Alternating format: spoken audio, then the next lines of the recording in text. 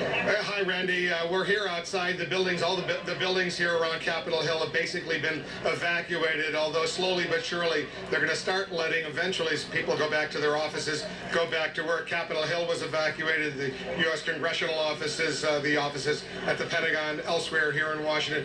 Vito Maggiolo is here, one of our producers in Washington. You've been in touch, Vito, with local security services. What are you hearing about the damage, the destruction, security situation in the greater Washington